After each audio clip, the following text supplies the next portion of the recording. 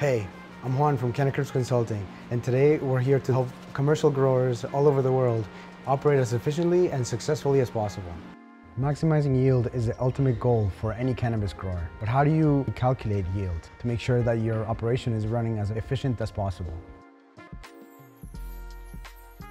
Many growers track yield in grams per watt or grams per light. Grams per light divides the total harvest by the number of lights that you have in a certain room, and grams per watt divides the same total harvest by the total wattage in your room.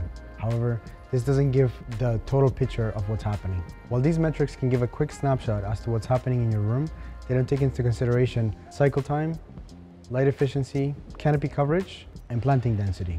We always recommend focusing on grams per meter squared or grams per meter squared per day.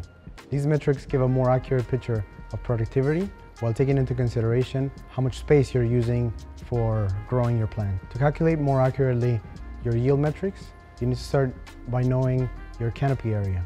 So how do you do this? First, you multiply the width and length of each one of your tables. Multiply this by the number of tables to get a canopy area of each room. Once you have your total harvest in grams or pounds, for example, then you divide this total weight by the number of square meters in each room. What you can do with this number is then divide it by the number of days that it took to complete that cycle.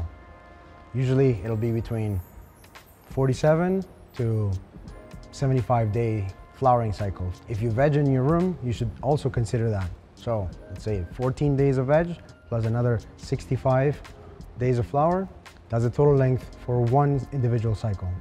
But remember, yield is not about quantity, but it's also about quality. You should be growing flower that meets the highest quality standards for your consumers or your customers. Making sure that you're testing for potency, terpene profile, smokability, as well as visual appeal. By combining these metrics for yield as well as quality, you can make sure that you optimize your cultivation system to produce the highest quality product and the highest yield. You can click on the type form below to reach out to us so we can have a conversation on how to make sure that you're meeting your goals.